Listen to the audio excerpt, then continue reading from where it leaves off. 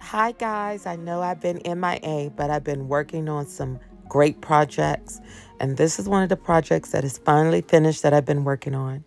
I wanted you guys to be a part and come along with the journey of me creating this Haute Couture look from Ellie Saab collection for The Strength of a Woman, The Purpose Ball by Lawrence Balenciaga, Miss Lawrence, in conjunction with Mary J Blige, Pepsi, and Live Nation. And guys, I want y'all to sit back and stay tuned while I go through this process of a love and a passion of mine, making beautiful gowns.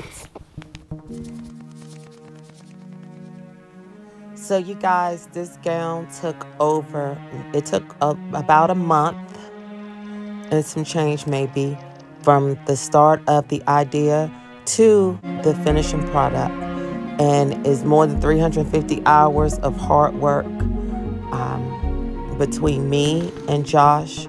We created this masterpiece, our partnership, our team in making this every vision come to life. So let me give you all a backstory how this look has come together.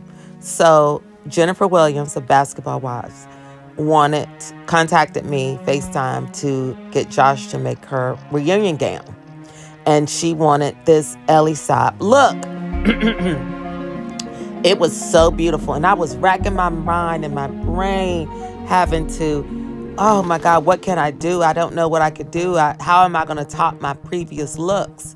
And as I'm going to do, I'm going to insert a look right here. So as you can see, I was a queen before, so I had to top that look.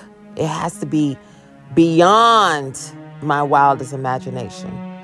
And so a lot of criticism that has been given to me is that I wear a lot of tulle, and I didn't want to do tulle. I wanted to show people that I could be a little different and diverse in things and give a little something different than Shannon normally gives. So this is what we came up with. I wanted something a little bit more sheer, a little more sexy, a little bit more over the top. But you also need, because it's a stage, I wanted to sparkle and shine. So when Jennifer showed me the collection, I went through it and I saw the complete collection and I fell in love with this look. And I was like, this is it. This screams queen. This screams fresh. It screams new, but also it screams regalness. And so we got to making this. Once it took, oh my God, like I know Josh, I racked. I was just on it. I was so much. I needed to fit right. I needed to look right. I was so nervous. Once the shell came together, I was like, give it to me.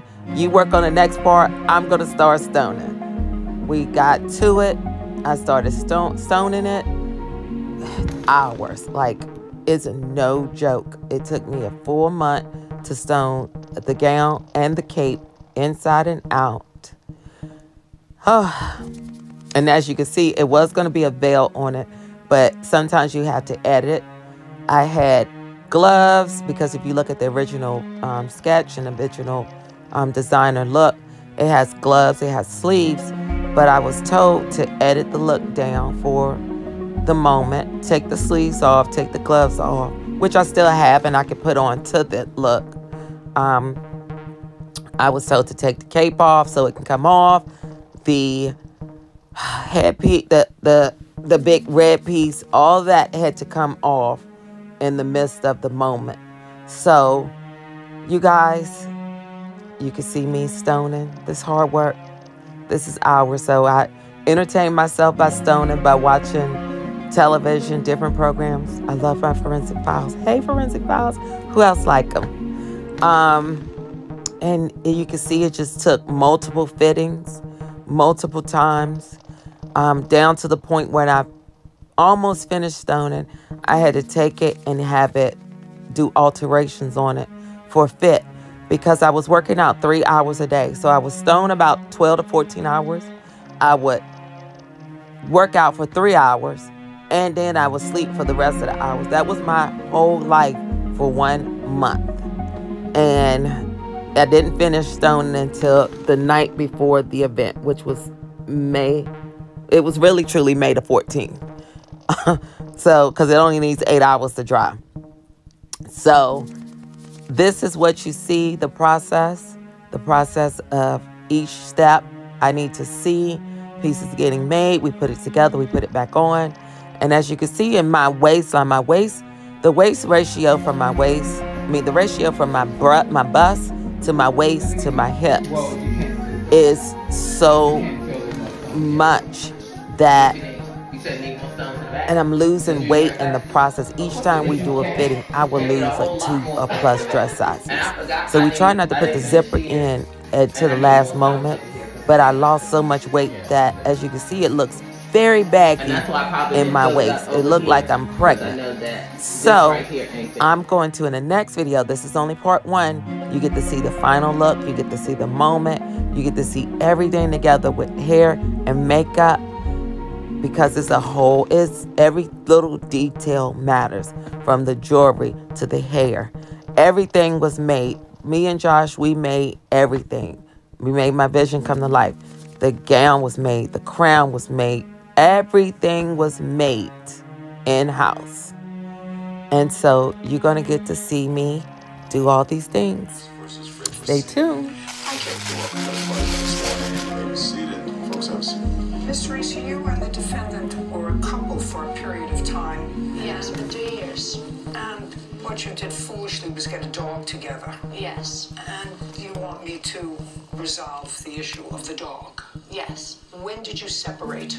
We separated on February 8th, 2018. And when you were together, were you living in the same house? No, we were going to move in together. But you weren't living in the same house? Correct. When did you get the puppy?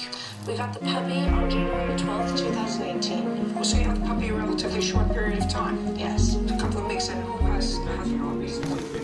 Here's the thing. He won't consent to a DNA sample. Well, this joker said he wasn't giving up his DNA. We're like, okay, this is suspect number 1. Pull all the suspects aside. At that point, the guy just has to leave. I wasn't arresting him, so I let him walk. No, you did great, man. I'll take care of it from there. Thank you. We do a deep dive to find out exactly who is Rodney Price. It's Rodney Price, 42 years old. He doesn't have a serious criminal history. That's the perfect person to fly under the radar and commit crimes like this. So he's not even in Congress. Correct? Thank you for watching part 1. Stay tuned for part 2, where you see the final touches. And like, share, and subscribe. Make sure you comment below. Tell me what you think. And also tell me what y'all want to see me do next. I'm always looking for the next biggest thing to do.